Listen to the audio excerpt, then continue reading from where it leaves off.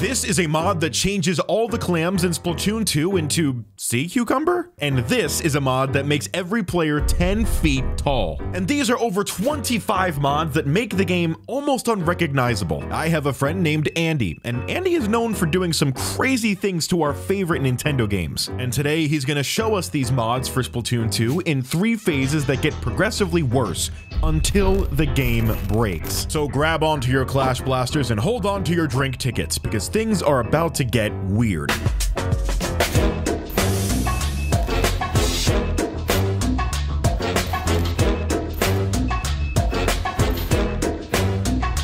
And if you enjoy this content, be sure to hit the subscribe button below before Andy finds his next target. Everything looks relatively normal right now, the desolate world of Splatoon 2, but I assure you, there's some weird stuff going on. For example, the bombs are... Do I even need to explain it? And it can go on, oh wow, and it can go on any surface too. How magnificent. What happens if I do a bomb rush? Wait, now I want to see this. Oh god. Oh, it's awful. What have we done? Have we gone too far yet? That's not the only bomb-themed change that's been done, though. The curling bombs have been converted into red shells. Well, it changes depending on what your ink color is. So right now they're pink shells. Nice red shell bomb rush blush. Okay. That doesn't even look, they just drew that on. That doesn't even look normal. Oh man. Nothing like some fresh gear in your Splatoon game to make you look extra fresh. Now personally, I don't like to do online ranked games with other players when I'm using mods, but that doesn't stop us from changing some single player stuff. For example, we can replace the wooden crates in the single player mode to Mario blocks. Oh, and also you may notice that all the little power eggs have been changed over to Mario coins. They even make coin sounds when you collect them. That's pretty cool. This is awesome. We're just slowly turning this into a Mario game, which is fine with me. I'm not going to complain about that. I would love to see a mod that just completely overhauls the entire game and just fully turns it into a Mario game. Like all the Octarians get replaced with Goombas and Paratroopas. That'd be cool. Oh, and of course, the most important finishing touch, the Zapfish has been converted into Power Stars. Oh, you see, it fits perfectly. You wouldn't even know. It looks like it belongs here. But if the hero mode isn't your taste, don't worry. I have the most terrifying, exciting mod for Octo expansion that you'll ever see. Look, he's got legs.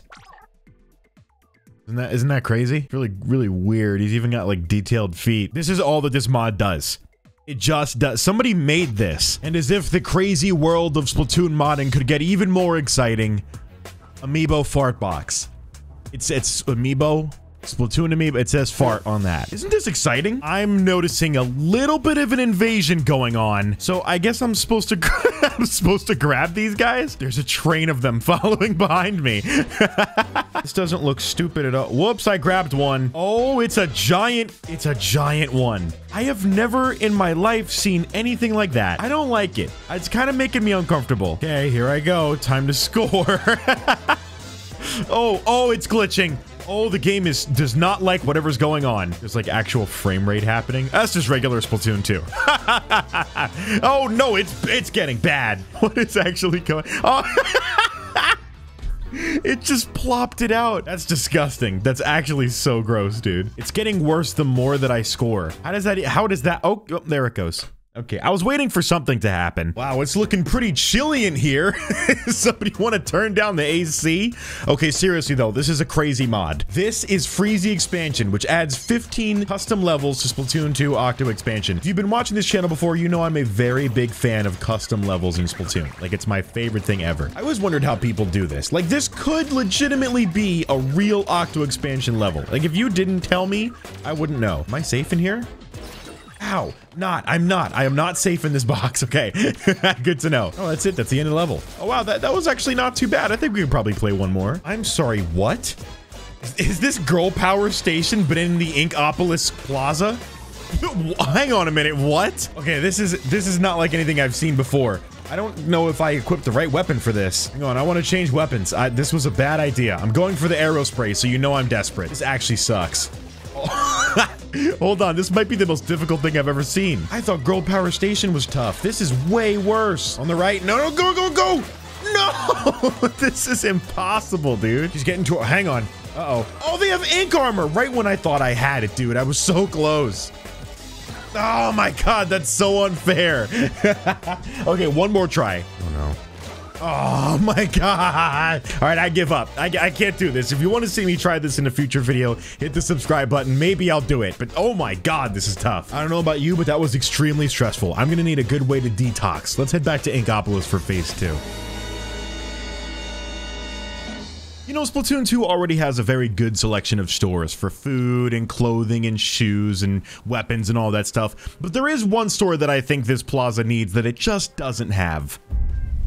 A Gucci store? Yes, as you can see, there is a Gucci store that has been built into Inkopolis Square. Now, you can't exactly go in it, and maybe that's for the better. It also doesn't really fit here, but I'll tell you what does fit, this drip that I put on myself. I hate to break it to you guys, but I am the best dressed in all of Inkopolis, and God, I cannot work this camera for the life of me, but trust me, it's there. I got the Supreme hat, the Gucci hair, the Supreme jacket. Why did someone make this? But that's not the only drip that we have at our disposal. Uh-oh. I think the game's crashing. No, we're fine. Okay, as I was saying, now this looks like a Gucci summer camp guidance counselor outfit, but I think it looks pretty dope though. Maybe we have some different shirts that'll fit with this. Ah, the classic Gucci tee. This is so stupid. Just imagine, even for a second, if Splatoon did a collaboration with Gucci and they actually put Gucci gear in Splatoon. The game would never be the same. It would probably be a bad thing. Oh my god, it's the Gucci splatter shot. You know what? I've seen enough of this. Yeah, dude, this is what the Kenza collection wishes it could be. This is really something, huh? It's the hair. The hair being the same pattern of the hat is really throwing me off. Oh my god, I didn't even notice that the octopus and the squid are also Gucci patterned, Gucci branded. I don't know what's going on here, dude. But this eyesore of a Gucci store, that rhymed, that's pretty funny, is not the only store selling merchandise nowadays. Introducing the jellyfish outfit. If you've ever wanted to wear a jellyfish, and if so, what is wrong with you? But if you have, now is the perfect chance to get this outfit. You think he's alive? Is he like alive up there? What am I wearing as a shirt? What does it feel like? Do I sting someone if I touch them? How is it not stinging me? I have a lot of questions about this clothing. The cool thing is it does change color depending on your team color. I don't know if that's necessarily the cool thing. I don't know how interesting of a fact that is, but it does do it. Maybe headgear is your specialty. In that case, you probably like to wear bucket hats. They're everywhere nowadays. If you go to the city, you're gonna see more buckets than the plumbing section of Home Depot. Well, Splatoon has bucket hats too. And no, I'm not talking about this one. I'm talking about a literal bucket hat. Come on, that's great. Look at it. It's great. It looks exactly like the bucket. It is the same thing. If you're ever trying to cover a zone and you run out of ink, just pull it off of your head and you have another one ready to go. It's useful and stylish. Maybe the bucket isn't your thing. Maybe it's too on the nose. Maybe you're very objective based. And in which case, for you Rainmaker heads, you can be a Rainmaker head. Come on, man. Who comes up with this stuff? Definitely doesn't block my field of vision at all. No, this is very good gear. It's actually bigger than the Rainmaker itself. Yeah, this looks great, man. This looks awesome. Look at me. I look like I am ready to play the objective like nobody's business. Oh, God, I forgot that happens. There are no words to describe the absolute joy that I get from having a blue Luma dance around my head while I play Splatoon. He follows me everywhere. He's just my little guy. This is awesome. Splatoon should have like a little companion, little buddy system where a guy floats around with you. Imagine how cute that would be. Now this might be the greatest mod that's ever been added to this game. Brace yourselves. I warned you. Sheesh! something about Toad with a floating Luma and the Gucci gear really ties this whole thing together. No, you know what? We're not doing that. I love this so much. There's one more piece of clothing I want to showcase, and it might be the best one. The JayMoji hoodie. Somebody actually took the design from the merch that I used to sell, and they made it into merchandise you can wear in the game. That is insane to me. Look at me and honestly say that this is not the peak of fashion. You can't. because it is. Now, while the aesthetic of clothes can be changed, we can't forget the weapons, such as the Galactic Nautilus 27. Pretty much every weapon's been altered here. The modern splatoscope, the banana dapple dualies. I get that. The Galactic Dynamo. Look at the ink on that. That is insane. What is it? The Anarchy Range Blaster. This thing is awesome. If Splatoon had custom weapon customizations, I think it'd be dangerous. The Bronze Hero Splatling. Nothing has physically changed about them. Like, they're still the same weapons, but they just look cooler. The wooden splatter shot. Something about wooden weapons doesn't really make sense to me. Like, you get splinters and everything while you're shooting the ink, which would be great for fighting opponents, but it might be illegal. Whoa. Oh, it's got lights on it. What? That is so cool. I seriously cannot get over the Galactic Nautilus, though. If you could buy skins in Splatoon, especially in Splatoon 3, Nintendo would have all my money. Implying that they don't already, but they would have even more of it. But all this stuff is cosmetic. It looks cool, it's fun, but what if we could actually change the rules of the game for real? Now, I've uninstalled every other mod that we had, including the Gucci store. Sorry, it had to go. Now, you may have noticed I've been using a sort of free cam to get some extra shots for this video, and that's all thanks to this mod menu, Re-Inkify.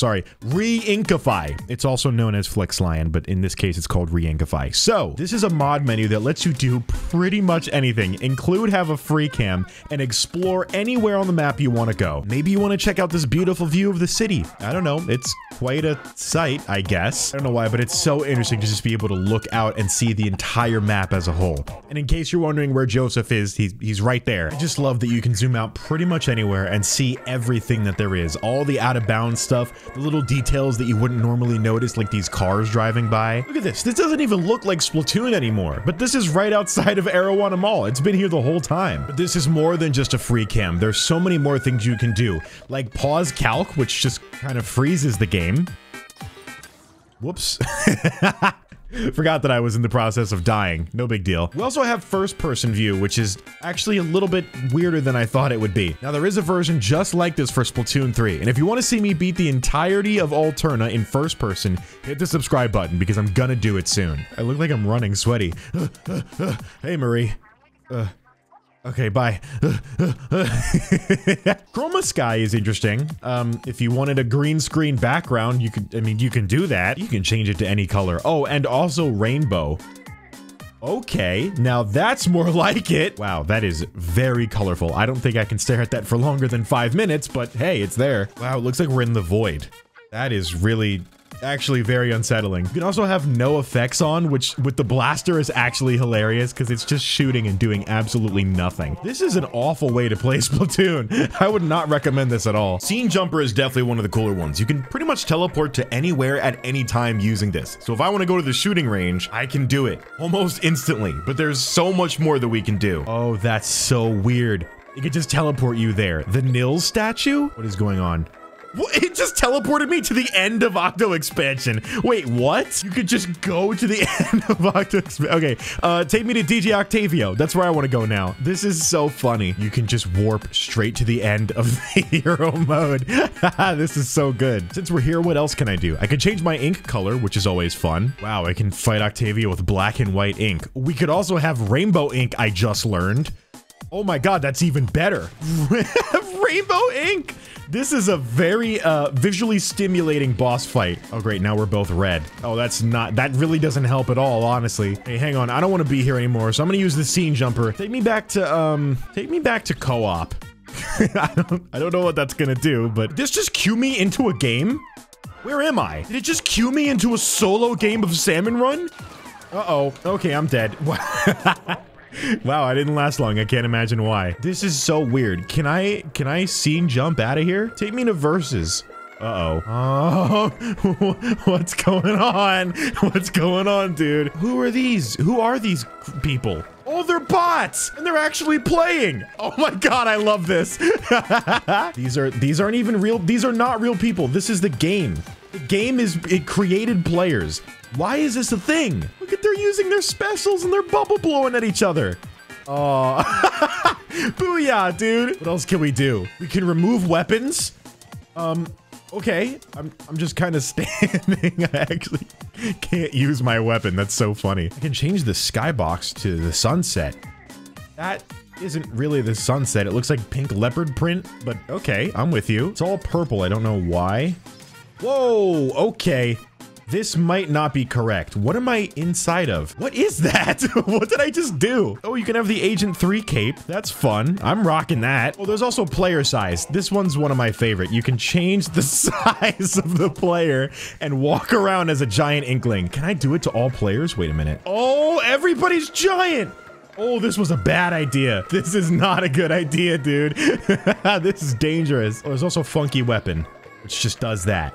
It just makes it so the weapon is spinning and you can make it really fast. Well, despite the fact that this is the most broken game of Splatoon I have ever seen, somehow we can break the game even more. Oh, look at us. We won. Welcome to Final Fest, or should I say welcome back to Final Fest. Again. Forever. Yeah, this is a mod that just makes it so that it's Final Fest literally indefinitely. It never stops. It goes on forever. I forgot how hectic the lobby was when we had this Splatfest going on. It was absolutely insane. They went over the top with these decorations. Oh, little detail, by the way, you may have noticed it already, but all the text has been changed to the Inkling language? Alphabet? I don't really know what this is. So in case you want to go into your settings and mess with the sensitivity of your... You can do that now. What if you could use your special weapon as your regular weapon? I mean, that's pretty much what we're gonna find out right now. Thanks to the power of modding, we can play an offline Clam Blitz Splatfest game. That's not something I necessarily wanted to do, but it's something that we are doing right now. So as you can see, it does look like a stingray, but it just shoots like a regular splatter shot. There's nothing really crazy going on here. It's cool though. Hey, leave him alone. Oh, it's a battle of the rollers. Why doesn't Splatoon have an offline mode like this with bots? I think that'd be so cool. But if the Stingray isn't your taste, you can also wield an inkjet gun. Like, just the gun. This one apparently is based off of a blaster, which kind of makes sense. It's kind of like the inkjet gun. Again, as cool as these are, they're really just weapon reskins. They don't fundamentally change the way the weapon works. If that's something you want, I do have something for you. If you're a Splattershot fan, but one Splattershot is just not enough, don't worry. Dually Splattershots. This is a thing now. Does this actually work? Oh my god, it did. It spawned 10 players on the map. There's 5 of us on each team. This is awesome. Anyways, check out the dually splatter shot. These actually work. Like, they legitimately work like dualies, but they shoot like a splatter shot. Oh yeah, this is how I like to experience Splatoon, baby. Oh, by the way, I've also got Minecraft TNT bombs. Just thought I should throw that out there. This is definitely one of the most interesting games of Splatoon I have ever witnessed. Hang on, stay back, stay back, stay back. Oh my god! What is that? What did I just witness with my eyes? There we go. Now it's looking good. Now this looks like good Splatoon gameplay right here. I don't even know what team everyone's on. Are you on my team? Okay, no, you're not. Guess I had to find that out the hard way. I really love the Minecraft TNT block. And it actually explodes. That's so good. Oh, even better if you change the ink color to red. It literally is just a Minecraft TNT block. Why does Minecraft make its way into so many Nintendo games with these mods? I don't understand. Whoa, ink flakes. That is so, oh, it's like bright. It looks like lava. What? That is so cool. Oh my god, it looks like there's a tornado happening outside. This is just natural disaster, the game. There is one final mod that I installed that could be the most dangerous, the most daring, the most horrifying mod you have ever seen in this game. There he is. Sea cucumber. No, actually, I don't know why I installed this, but here it is. Oh, I don't like that he does that. Oh, gross. Anyways, moving on.